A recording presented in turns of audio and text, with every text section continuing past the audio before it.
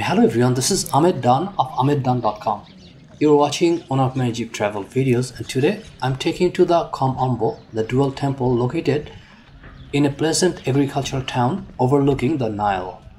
The temple of Kom Ombo is a two-in-one temple, dedicated to not only one but two gods.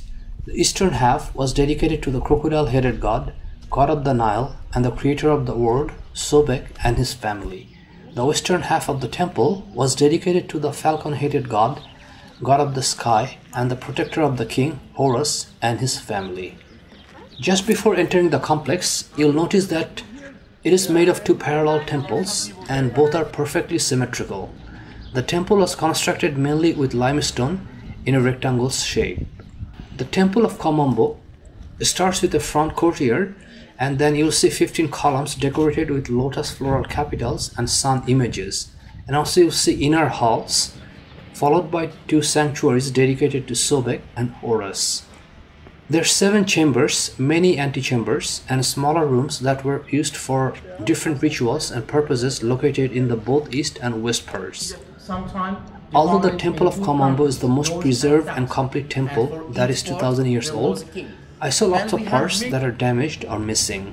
Some parts looked like modern day alleyways but smaller on both sides of the walls.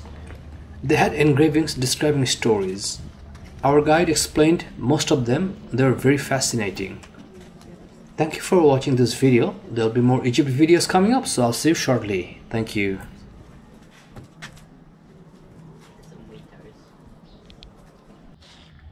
Do you remember the name of the engineer who built the first stone building in all the world for the King Joseph, the Steps Pyramid? Ahmed. Yes, excellent. Ahmed. So, when the Greek people they invaded Egypt, look how many fields we have, how much of the taxes they will get from the farmers. So, inside the temple, we can see the design of Nile meter. It looks like a water well, deep water well. This one actually connected directly to the Nile River through a small canal under the ground. Well, if you look down, you can see we have some stairs, some steps. They were numbered steps.